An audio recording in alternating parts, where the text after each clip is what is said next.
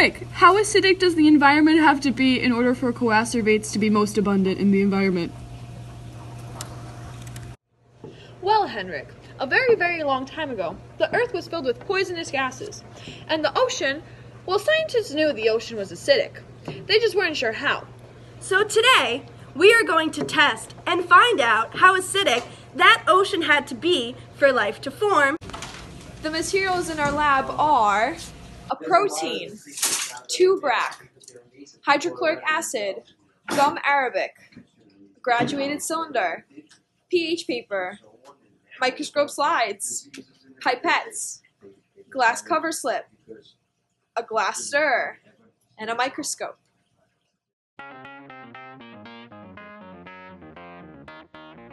Here we have measured out 4 milliliters of gum arabic, which is a carbohydrate, and we will now pour it into the gel solution, which is a protein.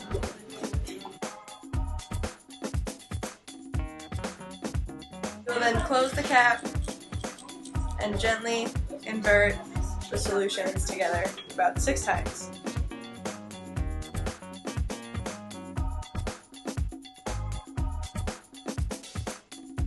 Okay, so now your next step is to take the stirring rod and put it onto the pH paper to measure its pH.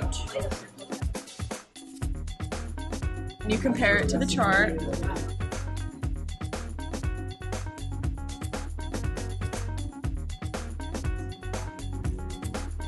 Wow. Now what we're going to do is we're going to add 1 drop of hydrochloric acid to our solution to try and lower the pH. Boop.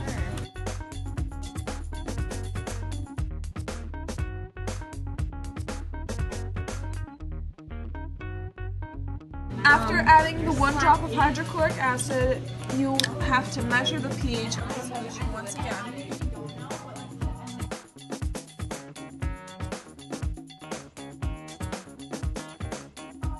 You can see it's getting closer to what we know. So, the change in pH will be subtle. Now you take some of the solution with the hydrochloric acid in it and put 2 drops onto the slide and check for coacervates. You will repeat this process until the number of coacervates start to decrease.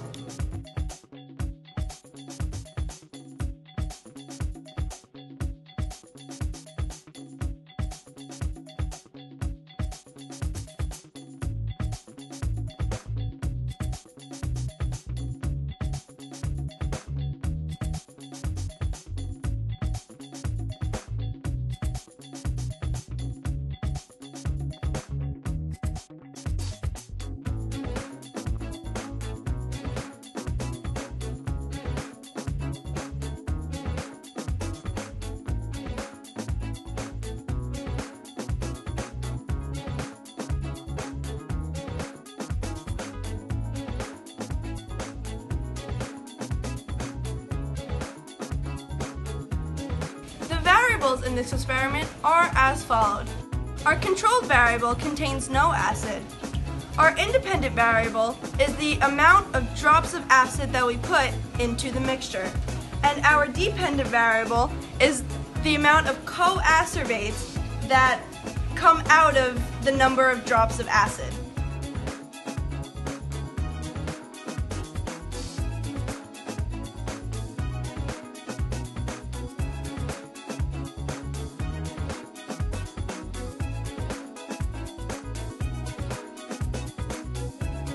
The optimal pH level was 4.3. We had the most amount of coacervates form at this pH.